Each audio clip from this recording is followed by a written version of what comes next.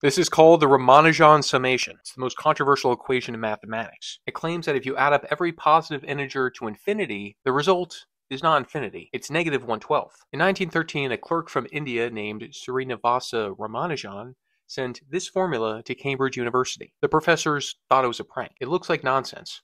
How can positive numbers add up to a negative fraction? To understand it, you have to break the rules. Start with a light switch. On, off, on. Mathematically, that's 1 minus 1 plus 1 minus 1. If you stop at an odd step, it's 1. But if you stop at an even step, it's 0. Do it forever, the average is 0.5. Now take our target sum. S equals 1 plus 2 plus 3 plus 4. We subtract a second sum from it.